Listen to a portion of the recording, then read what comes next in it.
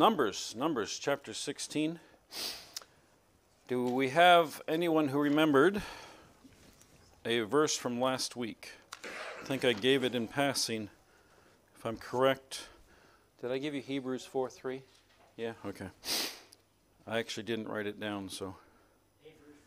Hebrews 4:3. Very good. All right. Anybody want to say that? That verse for us. Ross would like to say Hebrews 4:3. Well, the whole verse is what we're looking for. The reference almost anyone can get. I can give you any reference. Psalm 150:12, right? Nobody got that. All right. Yeah, no, I was dealing with the Psalm 150:12 thing still.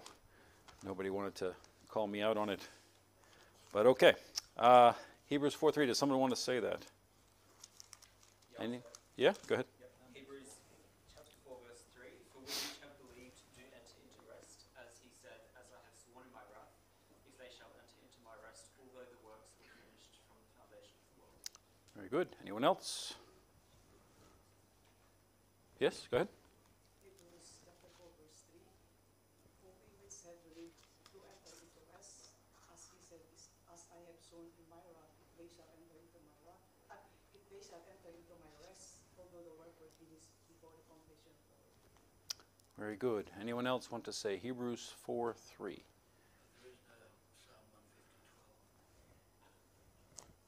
See? No, he doesn't want to say. He just wanted to correct the fact that there is no Psalm 150:12. But I knew that there wasn't one because that's why I said it. All right, Numbers chapter 16. If we're going to continue on, we'll go over here to this chapter, Numbers chapter 16.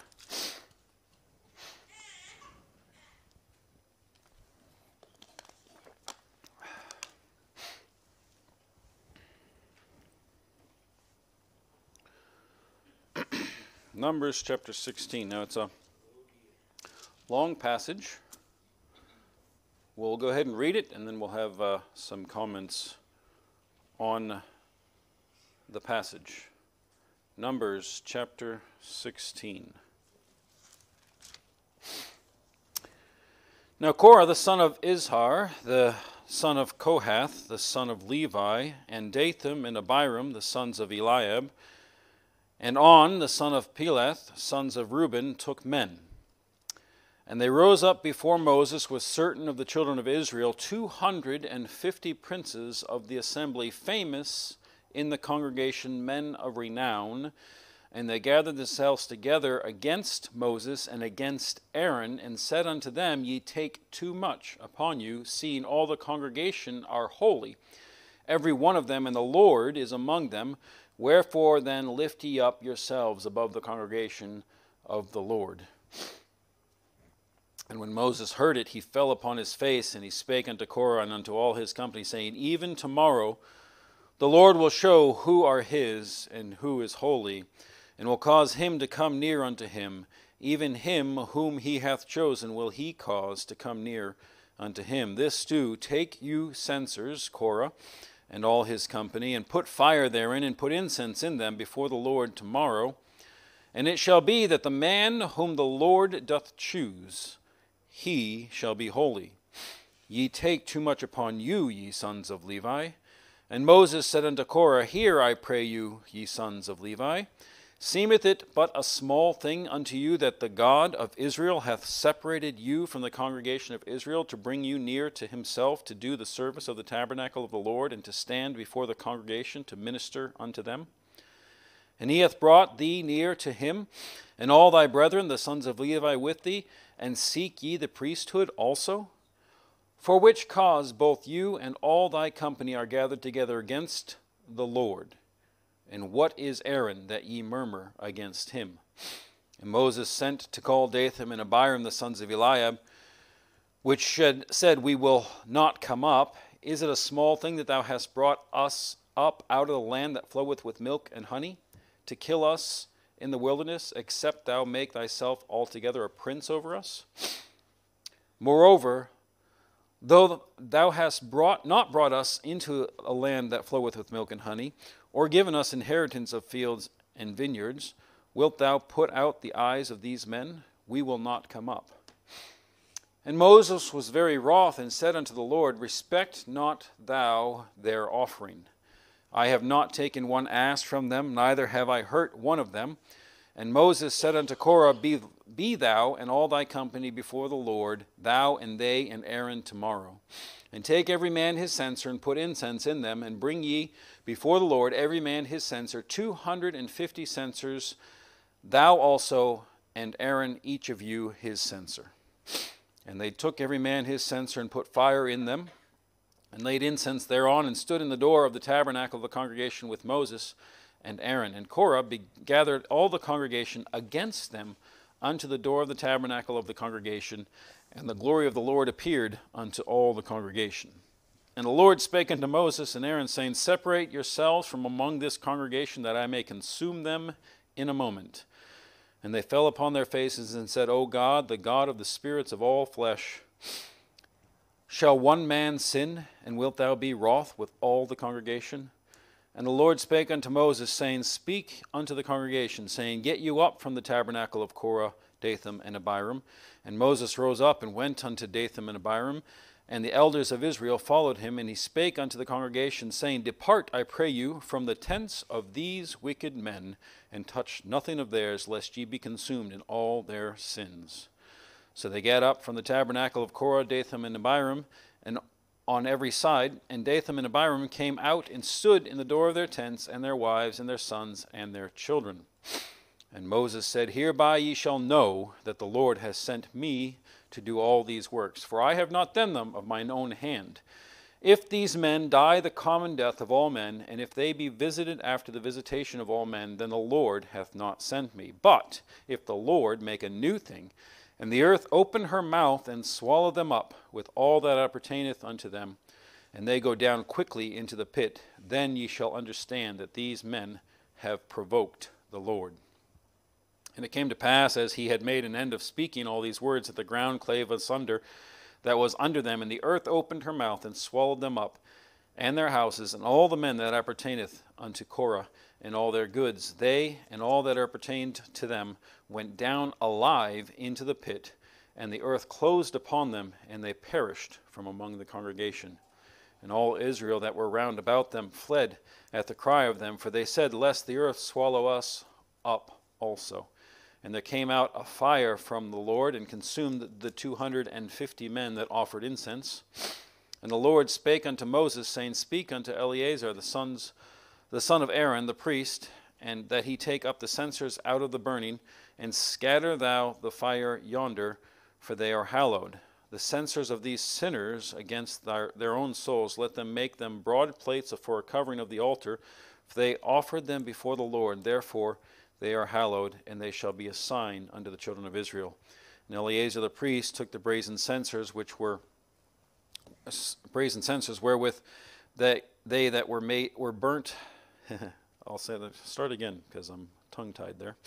And Eleazar the priest took the brazen censers, wherewith they that were burnt had offered, and they were made broad plates for a covering of the altar, to be a memorial unto the children of Israel, that no stranger which is not of the seed of Aaron come near to offer incense before the Lord, that he be not as Korah and as his company, as the Lord said to him by the hand of Moses. But on the morrow all the congregation of the children of Israel murmured against Moses and against Aaron, saying, Ye have killed the people of the Lord. And it came to pass, when the congregation was gathered against Moses and against Aaron, that they looked toward the tabernacle of the congregation, and behold, the cloud covered it, and the glory of the Lord appeared, and Moses and Aaron came before the tabernacle of the congregation. And the Lord spake unto Moses, saying, Get you up from among this congregation, that I may consume them as in a moment. And they fell upon their faces, and Moses and Aaron. And Moses said unto Aaron, Take a censer, and put fire therein from off the altar, and put put on incense and go quickly into the congregation and make an atonement for them. For there is wrath gone out from the Lord, the plague is begun. And Aaron took as Moses commanded and ran into the midst of the congregation. And behold, the plague was begun among the people. And he put on incense and he made an atonement for the people. And he stood between the dead and the living, and the plague was stayed. And they that died in the plague were 14,700, besides them that died about the matter of Korah. And Aaron returned unto Moses unto the door of the tabernacle of the congregation, and the plague was stayed. Heavenly Father, Lord, we thank you that we can receive from you some understanding and instruction, especially as we go forward in our day. We're thankful that you have given us the scriptures to study and understand. And as we do take some time to go through this passage, Lord, we pray that you just help us to receive from you what we need and help our understanding, that we might be able to be what you want us to be like Christ, and to be formed in his image and made in his likeness, and to be used of you as we go forward in this day that we have, Lord. And as we receive these lessons, Lord, we ask for your blessing in Jesus' name. Amen. Well, we have an interesting passage here, and these men are... Korah is named specifically several times. These are men that are not insignificant. They're men that are famous in the congregation, as it says in verse number 2. Men of renown. So these are men who held position of authority. They hold rank. They can make things happen. And with rank and with privilege comes responsibility. We're told that we're supposed to heed the counsel of the Lord and follow those things, and they've been given Moses and Aaron to teach and instruct them. These guys then decided that they were the ones who should be running and being called of God. They should be the holy ones, and they figured that they had just as much power and strength and opportunity as Moses did. So they stood up and they murmured against Moses, and they got this congregation of 250 men to go in opposition. And they're speaking against the Lord. And they gathered themselves together against Moses and against Aaron, and they lifted up their verse number 3, and they gathered themselves together against Moses and against Aaron, and said unto them, Ye take too much upon you, seeing all the congregation are holy, every one of them, and the Lord is among them. Wherefore lift ye up yourselves above the congregation of the Lord. Now, who came down to Egypt to get the children of Israel out? Moses. So why do they all of a sudden think now he is lifting himself up and being this great person? They were stuck in bondage and they did nothing about it. These men were there. They were in bondage too. So if Moses is not called of God and is not somebody special, then why didn't they do something before that? You have these things happening, and then he's gotten himself some other men. Go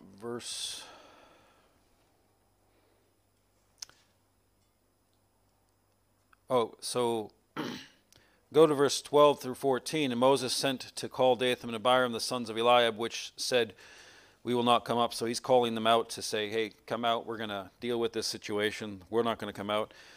Is it a small thing that thou hast brought us up out of the land that floweth with milk and honey to kill us in the wilderness? So who brought them up out of the land? Moses brought them up out of the land, and he brought them to the land, and then he offered to go in and help them take the land, right? We just talked about it last week. He sent the spies in, and then most of the congregation believed the guys that said, oh, we can't do this. And so Moses told them, well, God said you can't go in now. Was it Moses that kept them from the land? It was God that kept them from the land because of their own lack of faith in God. They had no faith to go into the land at the time. And so it wasn't Moses that kept them from the land. Moreover, thou hast not brought us into a land that floweth with milk and honey, or given us inheritance of the fields and vineyards. Wilt thou put out the eyes of these men? We will not come up. So they're really pushing back against Moses. and they're trying to become the Lord's anointed instead of Moses. It's not a good thing to be talking against God's man. Amen. It's not a good thing to be talking against authority, as we'll see as we go through these verses. God put the authority in place that is over us, no matter what we're talking about, whether it's church or whether it's government. God allows those to be in authority. We don't always have to agree with what they say. But we have a man here who has taken on opportunity to speak against God. The problem with that is that he's not right himself. He's ungodly. Proverbs 16:27 says, "An ungodly man diggeth up evil, and in his lips there is a burning fire." Chapter 15, verse 1, "A soft answer turneth away wrath, but grievous words stir up anger." We have all these things that give us direction and help today. In that day, Korah was standing against God's man, trying to be instead of God.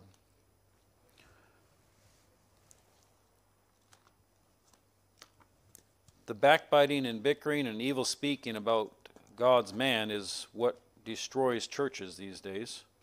Amen. It becomes one of those things that we see as not really a sin. But in verse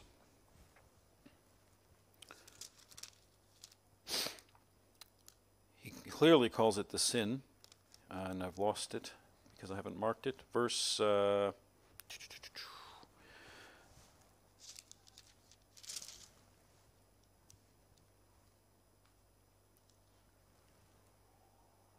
in joining in their sin.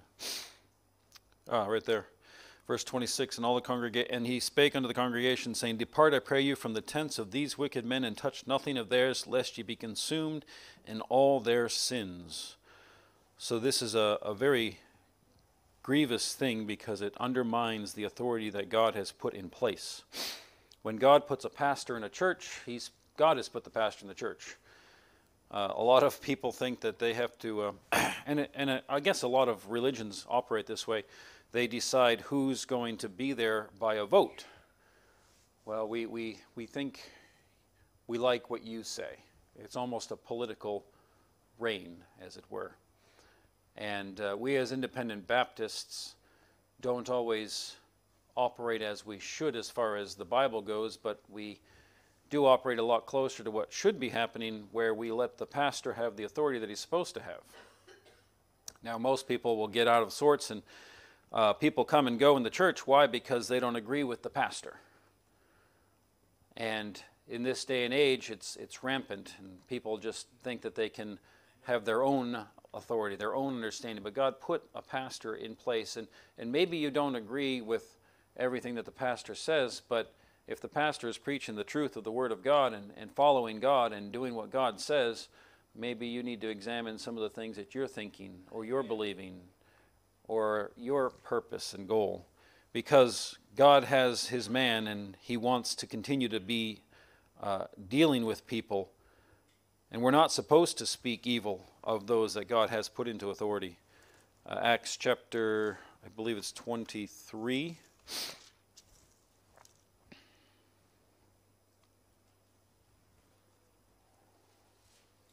Nope. Yeah.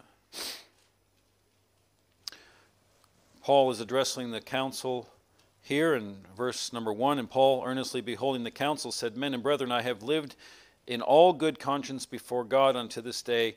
And the high priest Ananias commanded them that stood by him to smite him on the mouth. Then said Paul unto him, God shall smite thee, thou whited wall, for sittest thou to judge me after the law, and commandest me to be smitten contrary to the law? And they that stood by said, Revilest thou God's high priest? Then said Paul, I wist not, brethren, that he was the high priest, for it is written, Thou shalt not speak evil of the ruler of thy people.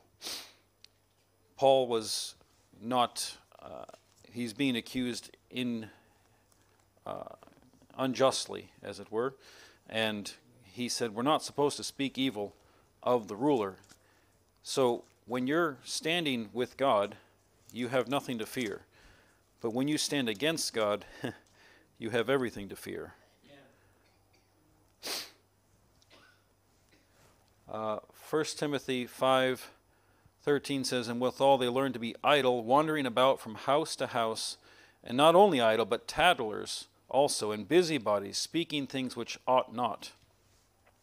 These are people who have taken on maybe not enough work and are sitting there thinking that they're better than the pastor, better than the preacher, and so they get involved in conversations and they get involved in things that they should not be doing, and they start talking against the ruler that God has put in place. And this all spouts from pride. Envy of that ruler, envy of that position that they hold as a pastor, envy of the work that's being done through them. Proverbs 14:30 says, a sound heart is the life of the flesh, but envy is the rottenness of the bones. All through Proverbs we have these wise sayings that help us to guide and direct our walk if we would heed to them. Wrath is cruel and anger is outrageous, but who is able to stand before envy? Proverbs 27 verse 4. Song of Solomon 8:6 says, set me as a seal upon thine heart, as a seal upon thine arm, for love is strong as death. Jealousy is cruel as the grave, and the coals thereof are coals of fire, which hath a most vehement flame. Jealousy, envy, we are driven by it in our life. And pride, we know that pride goeth before destruction, and a haughty spirit before a fall. But we have pride that is welled up in Korah, and he has decided that he is better than Moses. Psalm chapter 101, Psalm 101.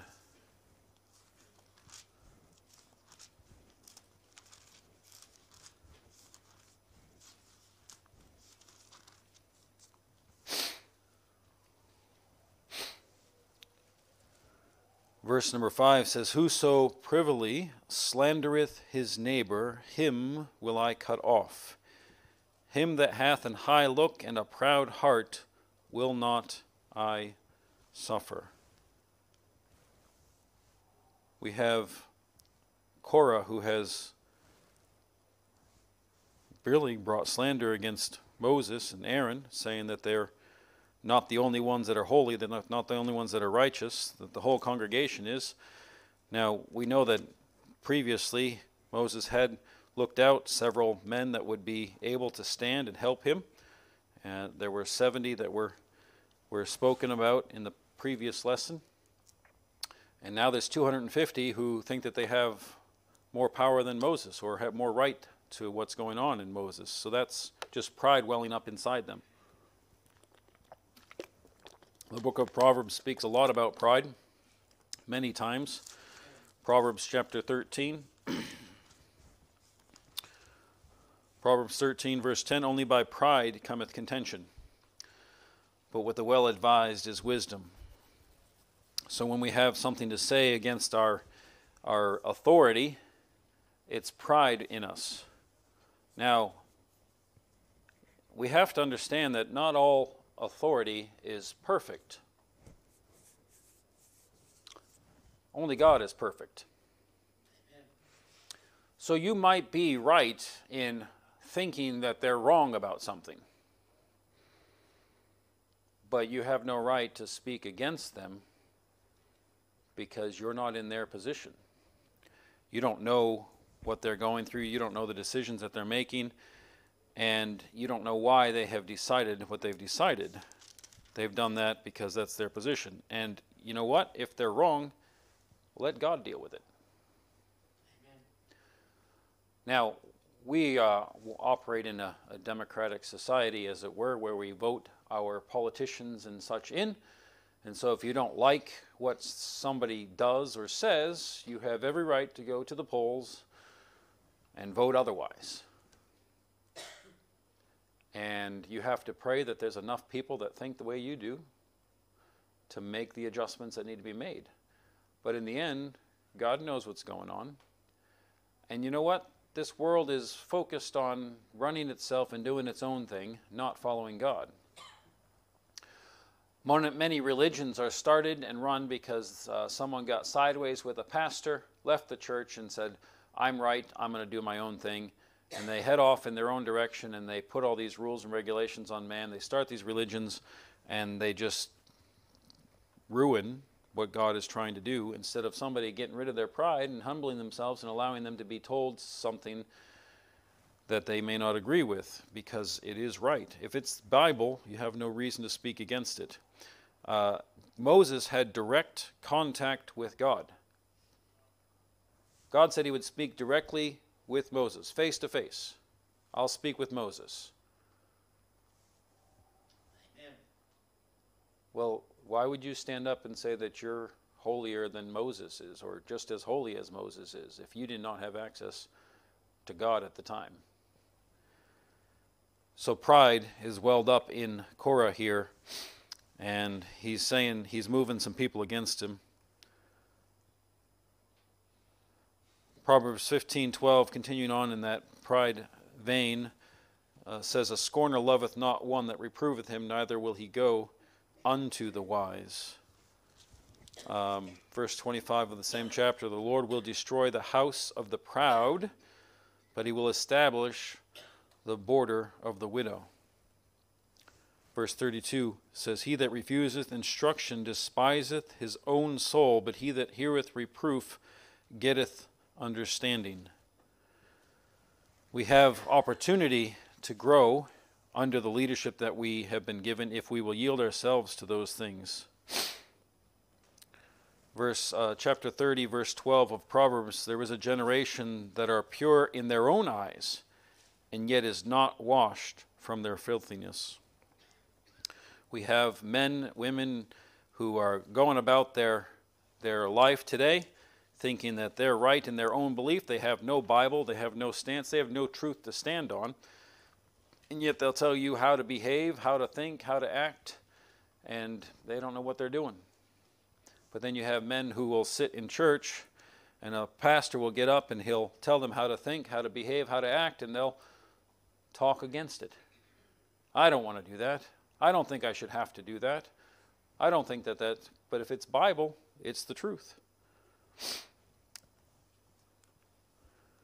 The men of Korah didn't believe that Moses was called of God.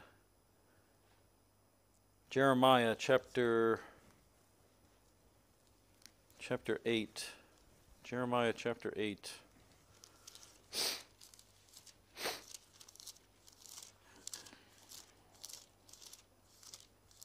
It's not good to be standing in opposition of the man of God. So many people find it simple to do and think nothing of it. And in so doing, they're ruining the testimony of the church as well, especially when they want to say, I'm a part of that church, but the pastor is this or the pastor is that. They're not exactly allowing God to have the right testimony in the eyes of those around them, especially when we have the hypocrites dealing with things all the time. Jeremiah chapter 8, verse 8, how do ye say we are wise, and the law of the Lord is with us? Lo, certainly in vain made he it. The pen of the scribes is in vain. The wise men are ashamed. They are dismayed and taken low. They have rejected the word of the Lord. And what wisdom is in them? We go to people often say that they know best, but they don't know the word of God and they don't know God. When you can speak personally, directly with the God who created this world, and your wisdom comes from his word, which he magnified above his name, what other wisdom is there?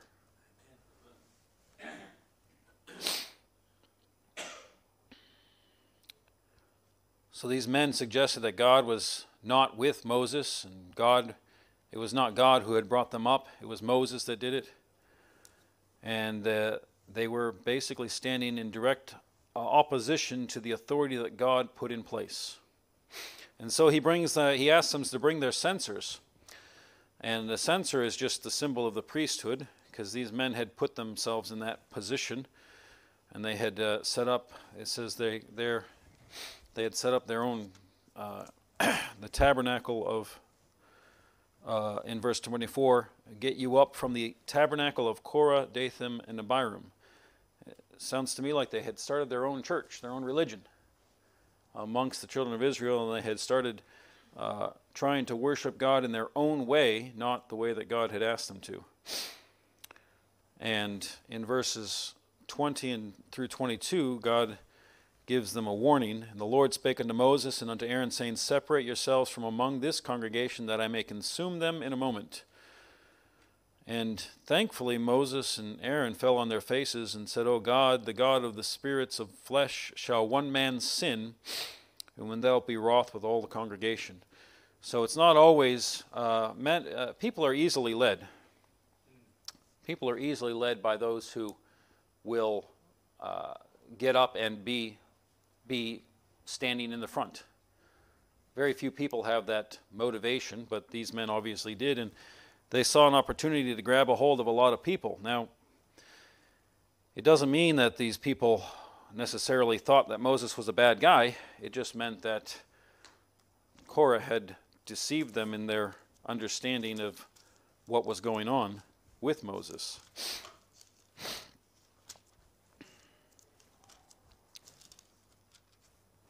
Thankfully, Moses and Aaron saw the need to stop and make intercession for the congregation, the people that were easily led astray, and ask God to only deal with the sin and the sinner as opposed to those that were just being led along.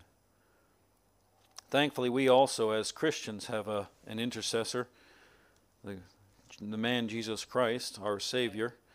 He intercedes for us on a daily basis, especially when we step out of the way, because let's face it, we're all guilty of something, possibly even of thinking ill of a leader or a pastor, or thinking they're wrong, maybe even our government. We all can easily succumb to these things. 1 Timothy 2, 1 through 4 says, I exhort therefore that first of all supplications, prayer, intercessions, and giving of thanks be made for all men, for kings, and for all that are in authority, that we may lead a quiet and peaceable life in all goodness and honesty, for this is good and acceptable in the sight of God our Savior, who will have all men to be saved and come unto the knowledge of the truth. Korah may have stepped out of the way, but Moses saw a need to step in between him and God to stop any judgment from coming on people who it should not be coming on. We talk about sin. We now face no condemnation of sin. It doesn't mean that we don't have consequences for sin. And just like we saw last week, it was not God's desire that the children of Israel spend 40 years in the wilderness. It was their desire that they would go in and that they would be in the land. But because the men that went sinned against God, as it were, and said that they had no faith, no belief in what was going on, there was some consequences. And all of the men 20 years old and up had to face that consequence. They were going to die in the wilderness. These men here have sinned against God in standing against the authority that God has put in place. And there's going to be consequences. But Moses is trying to save the congregation from reaping those consequences. So he calls them to separate. And he tells us that we ought not to be equally yoked with the world. We ought to separate from the world. Us personally and individually, we should not be caught up with the things of the world or enamored by the things of the world. And Moses is trying to separate those that are just being pulled along by the wave from those that were actually causing or in sin.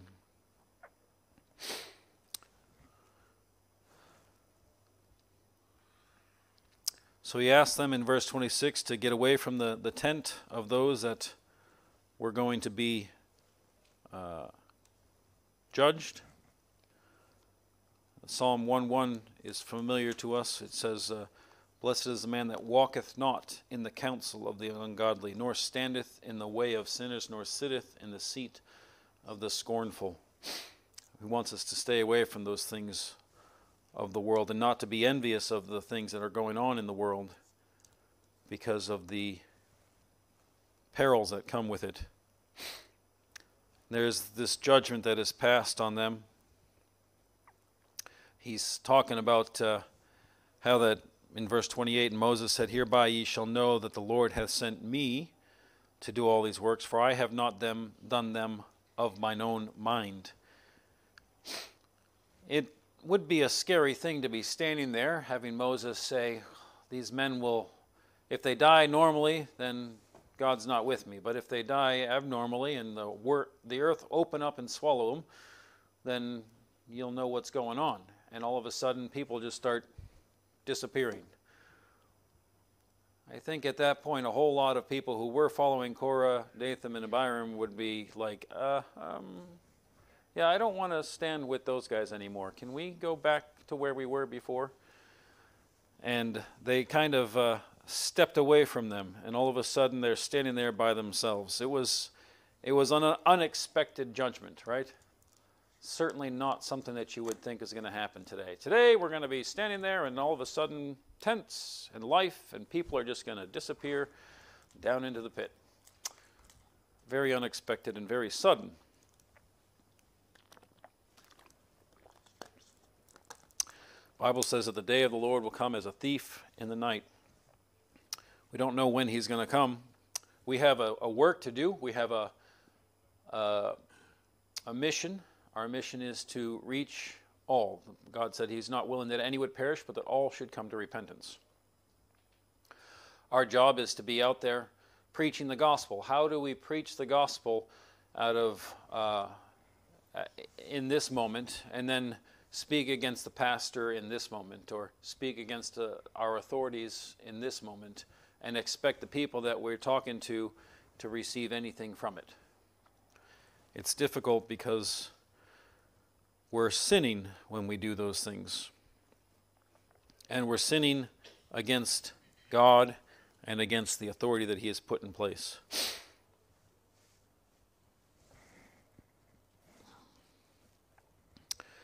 Verse 38, the censors of these sinners against their own souls. So these 250 men had a sudden burning as well.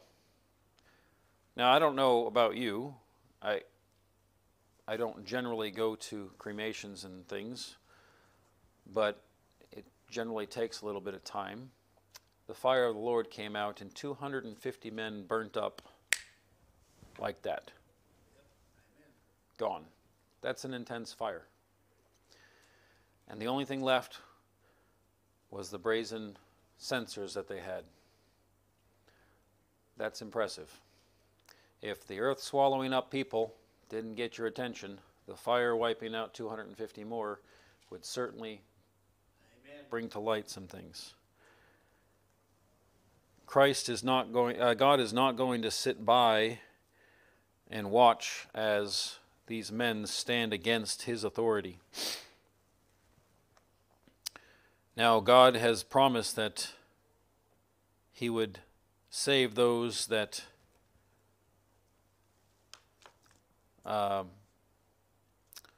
will receive him as his Savior. He's promised a way out. He's promised a way out of the sin that we have in our lives. And he has promised also that those who will not accept that will end up in the lake of fire. And it's not a game. It's not a party. I saw something the other day on a car, and it just made me sad because they said, I already know I'm going to hell. It's not about that. It's about go big or go home. And you just think, you have the wrong concept of hell. Hell is fire, eternal fire. And it's not a show, it's not a game, it's not fun with your friends. Revelation chapter 20 verse 11 says, "And I saw a great white throne and him that sat on it, from whose face the earth and the heaven fled away, and there was found no place for them. And I saw the dead, small and great, stand before God, and the books were opened, and another book was opened, which is the book of life. And the dead were judged out of those things which were written in the books according to their works. And the sea gave up the dead which were in it, and death and hell delivered up the dead which were in them. And they were judged every man according to their works. And death and hell were cast into the lake of fire. This is the second death. And whosoever was not found written in the lake of fire was cast. The book of life was cast into the lake of fire." There is no turning back at that point. If there is not a name in the book of life, then you will perish, and it will be a permanent thing that is not a party. Thankfully, you have received Christ as your Savior and you're on your way to heaven. You don't have to worry about that. What we have to worry about is standing in opposition to God's authority and doing the things saying things against the men that He has put in place. So we have these men who are burnt up. We have these Korah, who's swallowed up, Korah and his company. And then in verse 41, the next day, the congregation of the children of Israel murmured against Moses and Aaron, saying, "You killed all the people of the Lord." Hello, were you not paying attention? Moses just stood before you and said, if these guys die a normal death, it's not me. God is not with me. If something else happens to them and they go down, then God's the one who sent me. So who's God's people? Who's the people of the Lord? Moses. He proved that. But yet they come out again and they start murmuring again against Moses and Aaron. And you kind of have to wonder about when they're going to wake up to reality. It's very similar to today, right? I mean, you get people in the street who just don't deal with reality. They think, well, I'm right. I'm good. I had a guy tell me he hadn't sinned in 25 years. I'm glad you're keeping track, but what about before that? Oh, well, I didn't know then, so it doesn't matter. They're just not thinking clearly. You have killed the people of the Lord, and so God sends a plague. Again, Moses and Aaron have to step in on behalf of the congregation. It's a good thing Moses and Aaron are following God and doing what God wants them to do. Now, God wants Moses to step aside so he can just shoot through the middle and finish it, right? But Moses has reminded him that what will the nations of the world think? That you couldn't handle these people? You couldn't put up with the troubles and the situations? And really, a lot of times pastors these days, they do get run down, they get worn out, and by rights, because men just don't treat them with the respect that they're supposed to treat them with. God put them there. You didn't. They answer to God, not to you. They're doing the best that they can. Amen. And if they aren't, let God deal with it. He's much more capable of dealing with it than you and I are. So the congregation started murmuring again, and Moses has to send out Aaron once again to stand in between. Now, that has to be a sight as well, because Moses says, take a censer, put incense thereon from the altar, and run out to there and stop the plague. I mean, most of us see a plague, and we know that people die fairly quickly. But it would seem that these people are literally just dropping dead. And he's running in between the dead and the living. to offer atonement for their murmuring. And 14,700 people died from the plague that day. It's a lot of people. Doesn't give us a number for Korah and his company, but all of his household, all of his tents, all of his things disappeared. 250 men died by fire like that, and 14,700 people died from a plague. And Moses and Aaron continued to do their job and stand for the people. We have men who are put in authority over us, and we ought to honor them. We ought to give them their due. We ought not to be speaking ill of them, no matter what they've done. Maybe they have done something foolish and silly, but we ought to be careful about the judgment that we pass. And you get that on the street a lot. "Oh, judge not, lest ye be judged." Well, it has some context to it that they just don't want to bring into the light at the time. And we ought to be careful about it. If you understand it, God gave us that intercession on our behalf. He stands as our head, especially as we go forward. Christ is the head of the church, but he has put an under-shepherd in place to help lead. And those churches that kind of get sideways or different and want to, these elder-run churches that are, well, no one's really the authority, because God is the authority of this church. But God put men in authority. He put Moses in authority on purpose. Why? Because there needed to be somebody that would stand in between. Because God was willing to wipe them out. Moses is like, "No, don't do that." And then when Moses gets worn out and he says, "God, just wipe them out," God says, "I'll need you there." So be careful about how you speak of authority. Thankfully, God does not open up the earth and swallow us up. But how many of us would be guilty of speaking against our authority?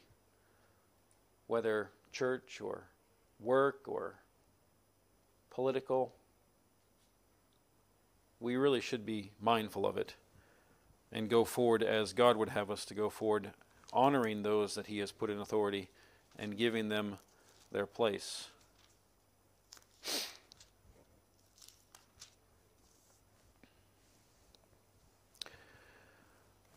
Proverbs 28:26. He that trusteth in his own heart is a fool, but whoso walketh wisely, he shall be delivered.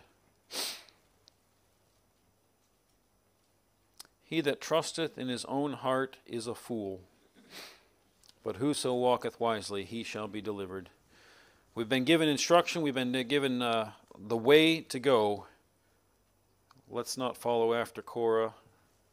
Let's not allow that sin in our life, and let's do what God wants us to do by honoring those that he's put in authority over us. That will be our memory verse for this week, Proverbs 28:26, and we'll close there. Heavenly Father, Lord, thank you for the lessons that we learn. And though pride and unbelief and arrogancy come into play in our lives, Lord, we ask that we would not be led away from those things and into sin. Help us to make the right choices. Help us not to follow our own heart, but help us to follow what you have given us to follow in wisdom, through the Scriptures, through the truth of the Word of God. Bless the rest of the day as we have the main service, that you would just have your will and way in our hearts. In Jesus' name.